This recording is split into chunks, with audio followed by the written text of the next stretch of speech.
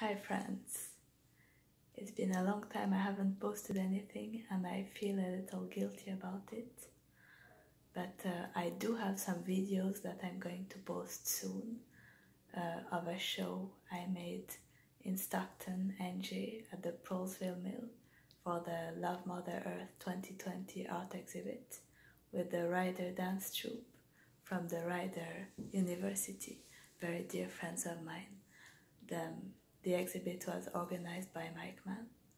So today I would like to talk to you about a very special subject, a subject that's very important to me, not only in art but in every domain in life, I think.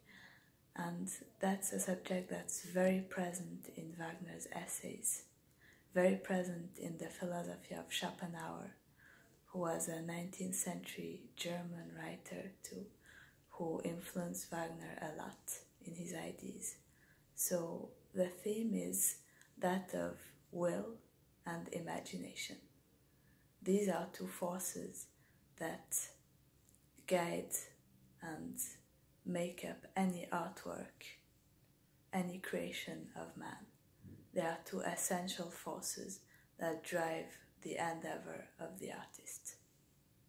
So, in other words, on the one hand, we have this,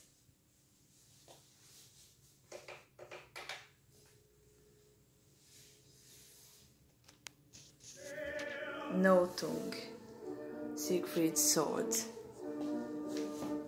symbol of the all-conquering power of will.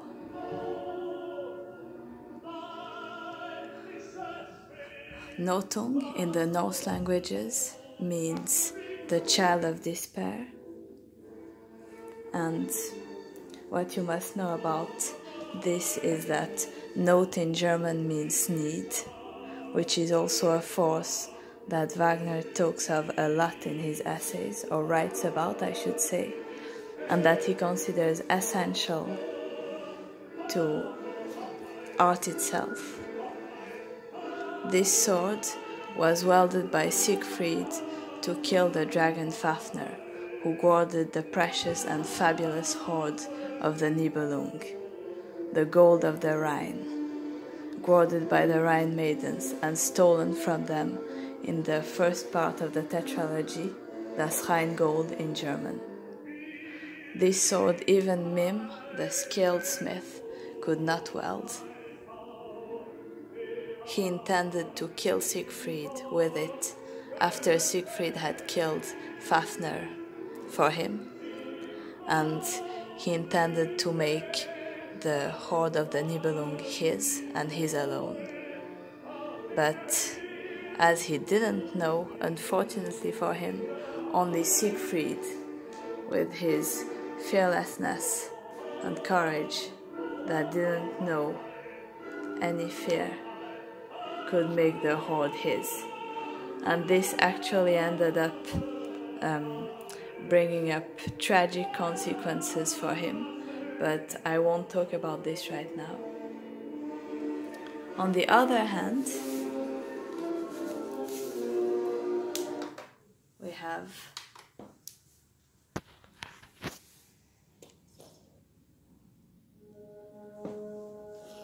the redeeming power of the cup of the Grail, a symbol that's at the core of the story of Wagner's last opera, Parsifal.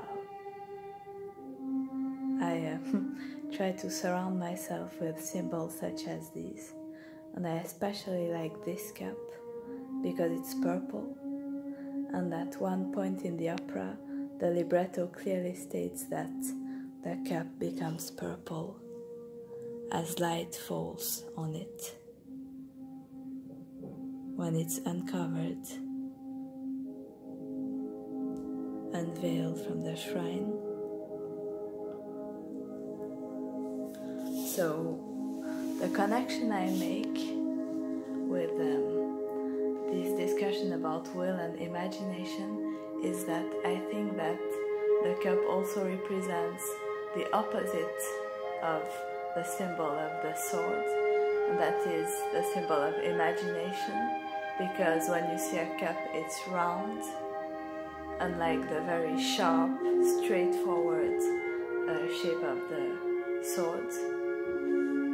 And especially since one of Wagner's most famous quotes is actually "Imagination creates reality." So I think that the symbol of these two objects that are so important in both Parsifal and Siegfried is that the answer is indeed that will and imagination are as important one as the other in any artwork, any creation of man, any thought, and that we really need both in everything we do, and especially art, both the sword of will.